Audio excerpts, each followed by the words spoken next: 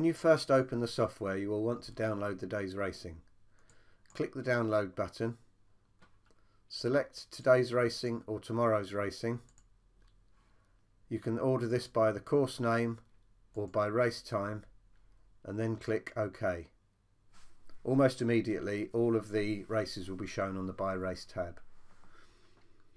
From here you can open up any race by clicking the little arrow to the left of it, where you get the runners and riders, the winning information, as well as the dobbing columns to the far right hand side. The dobbing ratio shows the number of times the horse has dobbed to the number of races it's ran in. The dobbing percentage shows this as a percentage, and the dobbing return column shows a profit or loss figure if you had placed a stake on every race the horse has run in to whether it has dobbed or not. So a quick way to find decent dobbing opportunities is to look for horses with a high positive dobbing profit. From here you can click each horse to open up the form for each horse, or you can double click the race time and this will open up every horse form in the race.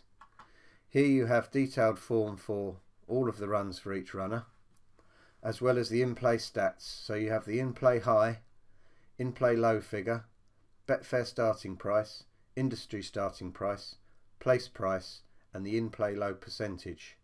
This column shows the percentage the horse dropped to from the BSP in running. Anything below 50% means the horse was a successful dob, and as you can see this horse has dobbed 4 times from 13 races, and these are highlighted by the green, all under 50%. If you go to the settings, you can change the gold and green percentages, which are shown on the far right hand column, to any percentages you want to. The default is 75% for the gold and 50% for the green. This means that horses that runs that are highlighted in gold will show when a horse has dropped to 75% of the BSP or more, and if green it has dropped to 50% or more. Having green at 50% means this will show when a horse has dobbed, but you can change these to any percentages that you like. Once you have done this, just click Save and Recalc. You can also change the number of races shown for each horse. You can click Handicaps Only, then Save and Recalc, and it will get rid of non-handicap races.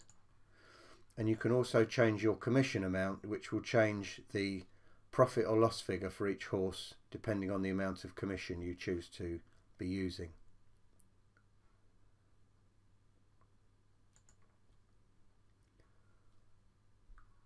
You can also export all of the data into an Excel file, and this will show every horse, every race, every piece of form, plus all the in-play percentages into your Excel sheet.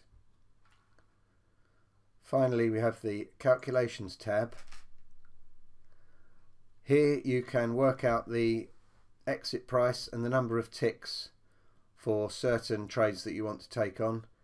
If you wanted to back a horse at 12 with a stake of £35 and you wanted to make 10, then your exit price needs to be 9.4, which is 7 ticks.